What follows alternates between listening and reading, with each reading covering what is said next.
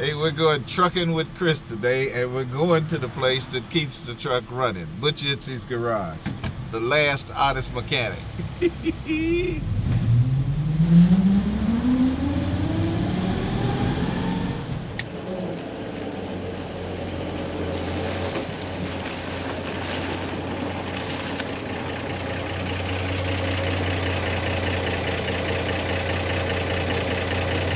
My mom's amazing. She's 86, better shape than me, and she never misses. Every Thursday she makes pasta, meatballs, sausage for anybody that comes into the shop.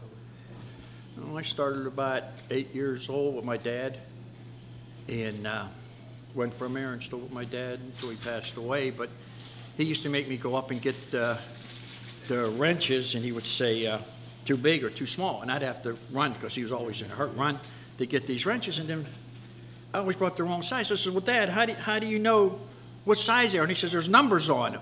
I said, well, where's the numbers? 1/2 inch, 9/16. So once he showed me the numbers, then I started asking, what size wrench did you want? If I could bring the right wrench to him. But I was about 7, 8 years old. So you're completely self-taught then? Yes. Okay, what kind of cars you work on? All Lamborghinis, old cars from the 30s up to the brand new ones, all the models. So what in the world keeps you going in this business? Because I advertise you as the last honest mechanic. You know, you don't cheat people, you give them a fair deal, all that stuff. Well, I went to Larmer School. It's still down there.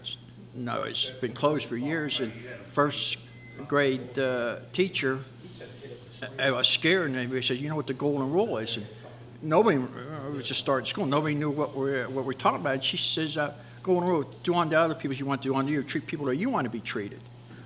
And I add a little bit to it. I says, don't say with your mouth your ass can't take. I don't know if we could say this live or not, but you can beep it. And that's why I treated my customer. I treat them the way I want to be treated. How long can you keep doing this? As long as I can. I'm not going to retire. Nobody's going to want no old people, so I'll just come here and do what I do. You like what you do? Yes, yeah. I told you, meet a lot of nice people over the years. Take care of yourself, man. You're the best. You know, it's you, buddy. You're the best.